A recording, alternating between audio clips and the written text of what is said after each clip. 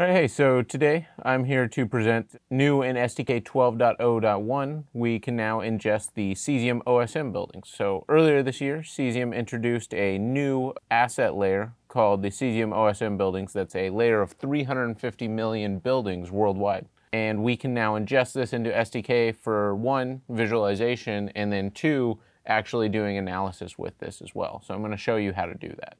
So if you don't have a Cesium Ion account, you'll need to sign up for one. They're free to use as long as you're within the Cesium terms of use. So check those out. And then you'll come here and you'll go to the Access Tokens area. In here, you'll choose one of your tokens, and then you can copy this token. You'll go into STK then, and we'll simply create a scenario really quick.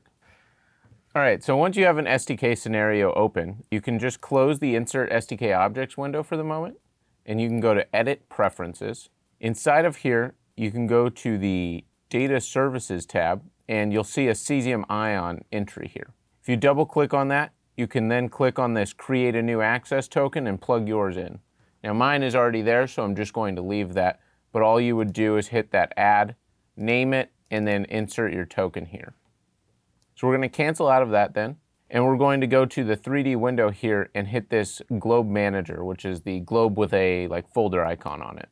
And once we're there, we can click this Add button and add a 3D tile set. From the Hosted section then, we can change the drop down to Cesium Ion, and it will take a second to render in your list of all of your existing assets that are on your Cesium Ion account. But we will choose the Cesium OSM buildings down at the bottom. We will add this, and it will have added that 350 million building layer to our scenario now. The next thing we'll want to do is, if we want to use this for analysis, we can double click on the scenario and go to the basic 3D tiles page here and click Add and follow those same steps that we did to add it visually. So we'll wait for this to render in, and we will scroll down and select the Cesium OSM buildings.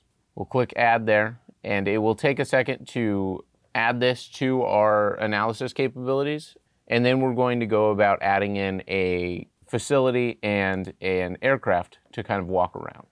And now I'm going to quickly go to a city, so Vancouver, British Columbia is a good-looking city.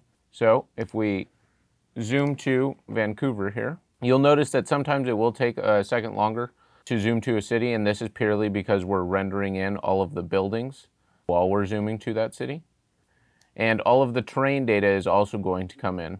So we're going to wait for both of those to come in, and we're going to zoom out here so that we can see all of the building data of downtown Vancouver here.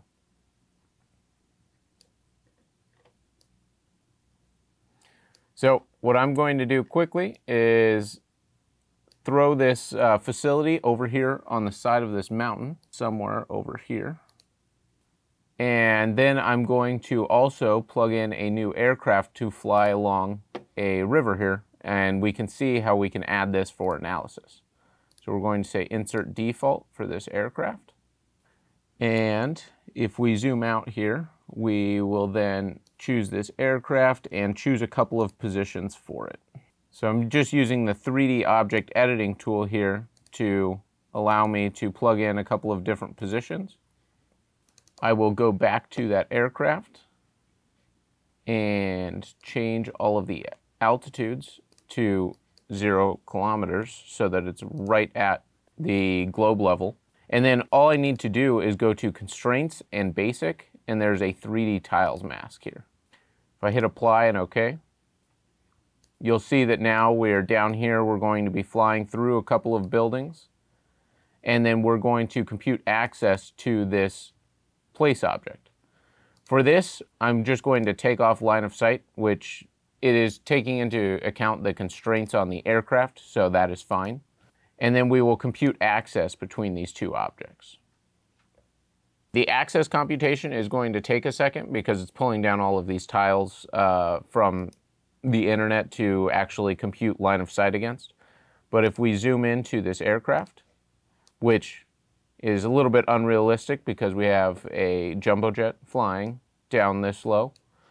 But if we animate forward, you'll see that we lose access in between buildings. And I animated a little fast there, so I'm going to slow that down and then animate forward here. And you'll see each time that we pass through a building, we lose access, and then we gain it back on the other side of that building. So being able to add these buildings in is going to add some urban context into your entire environment, and you'll be able to make this work with terrain as well so that you can keep adding fidelity to your STK scenarios and make your mission context more accurate. That's all I have for you. Thanks.